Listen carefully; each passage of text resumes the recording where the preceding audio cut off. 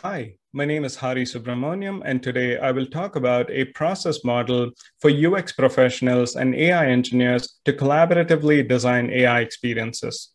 This work is co-authored with Colleen Seifert from the Department of Psychology and Eytan Adar from the School of Information at the University of Michigan.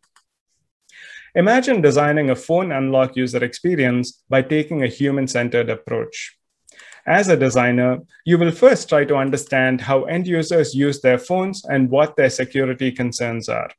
You will then translate this understanding into specific design needs, such as quick to unlock and low cognitive effort to remember. Next, you will prototype different solution alternatives based on needs such as numeric key code, alphanumeric password, and pattern-based unlock. You will then gather feedback from end users and determine that a numeric keypad is the best solution.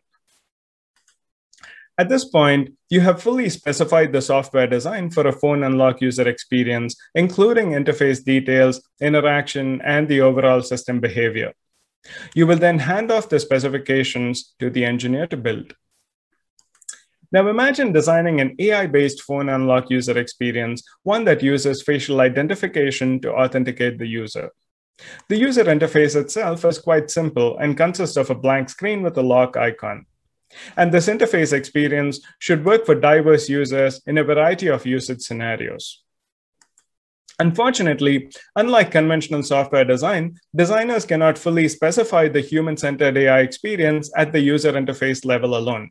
Design extends beyond the interface and into the design of AI subcomponents, including model behavior, implementation, and training data. And because building AI software requires writing meta programs to learn from data, engineers cannot build systems to exact specifications. An alternative, and this is a prominent approach in real-world settings, is to take an AI-first workflow. That is, AI researchers and engineers will first develop the AI capabilities, and then designers will create user experiences around those capabilities. With this approach, the idea is that designers must consider AI as a material for design.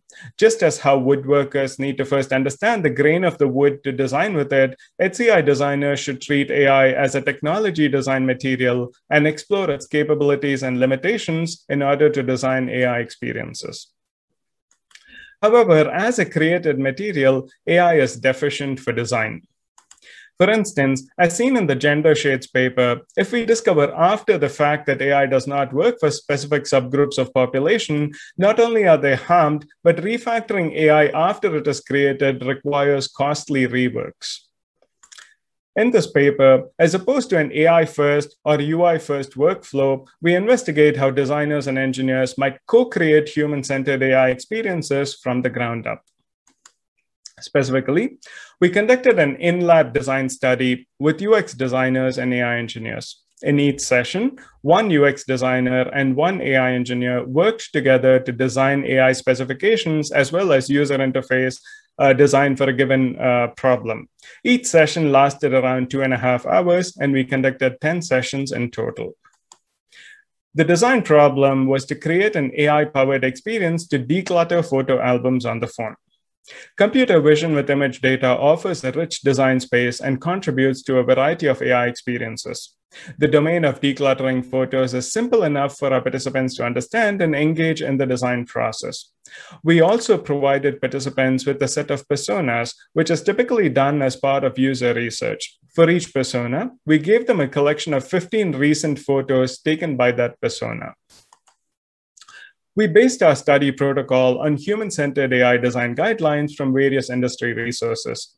At a very high level, participants first brainstormed opportunities for incorporating AI into the photo deletion workflow.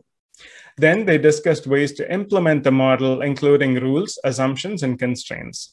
Next, they designed the user interface and corresponding model APIs. And in the last step, they designed for AI's uncertainty, including identifying errors, explainability, learnability, and setting end-user expectations about the AI.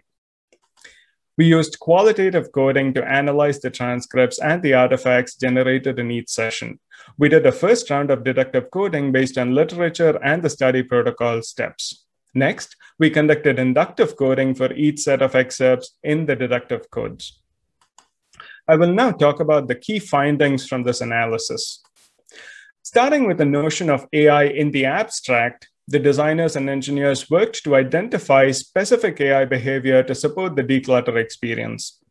Across all sessions, the designers used the photos from data personas as design probes and constructed scenarios around why their end users have cluttered photo albums and how they could use AI to delete or archive their photos. Through these user scenarios and vignettes, designers participated in brainstorming potential AI capabilities without detailed engineering knowledge. For example, in one of the sessions, by looking at the burst of photos from the dad persona, the designer questioned whether AI can identify duplicate photos and find the best one to keep. To this, the engineer responded, yes, we can cluster images based on similarity. In this manner, by constructing different scenarios, our participants brainstormed a variety of AI behavior, including image quality assessment, object recognition, as well as text processing. Next, after identifying high-level behavior, our teams worked on determining specific assumptions and constraints for implementing those behaviors. In this step, the designers engaged in what we call cognitive walkthroughs of how their personas might make decisions about decluttering photos across the different scenarios.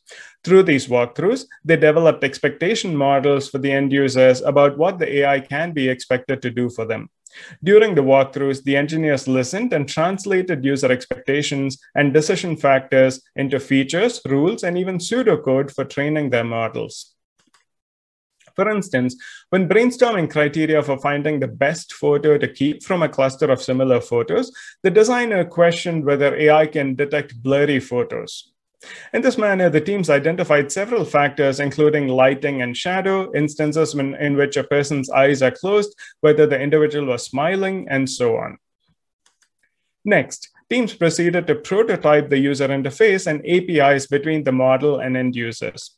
Based on their model's implementation specifications, the designers and engineers negotiated what inputs they should expect end users to provide and how to format and present the model's outputs back to end users.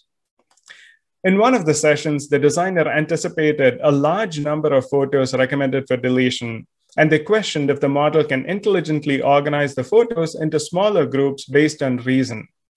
The engineer responded that images could have multiple reasons for deletion, and then the team proceeded to discuss how they might assign different weights to the factors and surface the primary reason for deletion.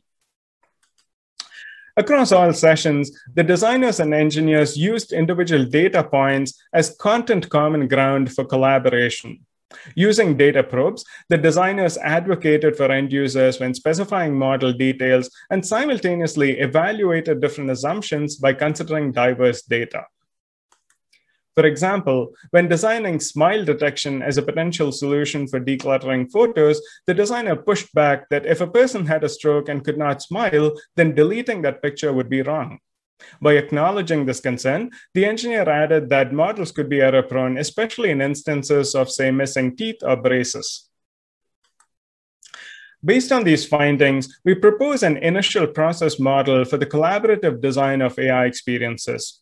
As opposed to a UX-first or AI-first approach, in our model, the AI and UI components are designed in parallel, a key insight from our study. This is indicated by the bidirectional arrows in the model.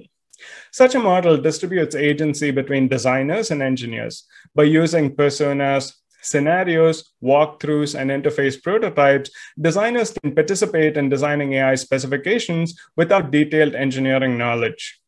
Our approach shifts engineers' mindset towards more proactive engagement in the human-centered AI design process. Further, through data probes, designers and engineers can engage in divergent design thinking about AI capabilities and UI needs, and they can mutually constrain convergence towards a design solution. To learn more about our conceptualization of design materials and data probes, for details about our study protocol and implications for creating AI experience design tools, please see our paper, and please email me if you would like to chat about this work. Thank you for watching.